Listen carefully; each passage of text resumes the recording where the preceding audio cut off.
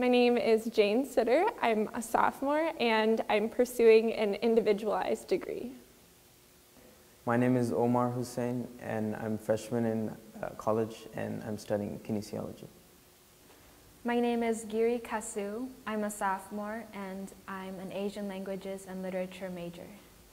My initial reaction was, why am I put into this community? And then later on I was like, it seems like a pretty good community. Everybody sticks together and I'm glad that I'm in this community. My initial reaction to SCB is actually pretty humorous. I opened the door to my dorm in the first week of college and there was 13 Chinese people in there playing Uno. Of course that is something I would have never expected, but I had this choice of whether I could be shy, not meet people and kind of close myself off, or to jump in and play Uno with everyone else. So it was definitely a shocking experience, but by immersing myself in the culture of SCB, I was able to get so much out of it, and I love it. My favorite SCB memory is meeting all of the people who were living in SCB for the first time. I lived on the 12th floor of Middlebrook Hall, and I did not have a lot of friends by that time. So after a month of being a freshman in college, I decided to pick up the courage and walk down to the 4th floor and just start meeting new people, and I'm so glad I did. I really enjoy living with a roommate from China because she's taught me a lot about China, and I never really knew much about the country before living with her. So we went to the art museum together and saw the Chinese terracotta warriors, and we also eat a lot of Chinese food, which is awesome. I love meeting all of the new international students that come into SCB. I love learning about their culture and seeing what their personalities are from the background they came from.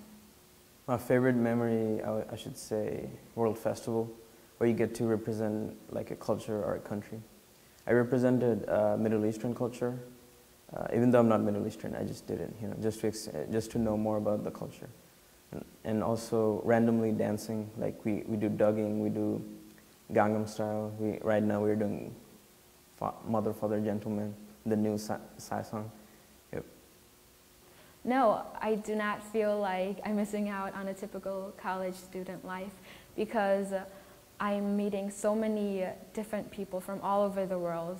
I'm gaining so many more memories and experiences because of these people, and I'm glad to have met them. I feel like I'm actually gaining the most from SCB. I do not feel like I'm missing out on a typical college experience by living in Students Crossing Borders. I would actually say the opposite of that. I feel like my experience is much more enriched than the typical college experience because I have learned so much about the world and about different types of people that I know my friends at other colleges or living in different communities don't have that experience. SCB is going to impact my future in many different ways. I want to study abroad, and since knowing many different international students is going to be easier for me when I go abroad, knowing the language or knowing the culture. I would encourage all U.S. students who even have Students Crossing Borders kind of floating around in their mind. I would encourage them to jump right in because this experience is like studying abroad in 30+ different countries. There's so much we do.